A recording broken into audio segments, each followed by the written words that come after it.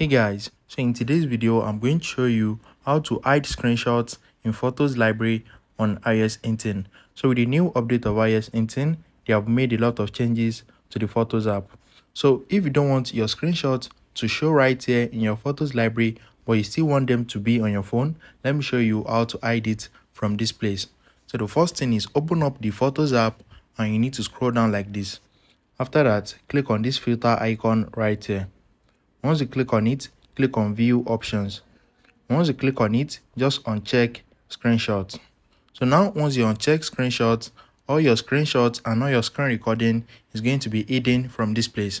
So you can still find it by scrolling down to media types, and in media types just scroll like this and look for screenshots. So you can still find everything right here, but it's going to be hidden from your main Photos library. So if you found this video helpful, smash the like button and subscribe.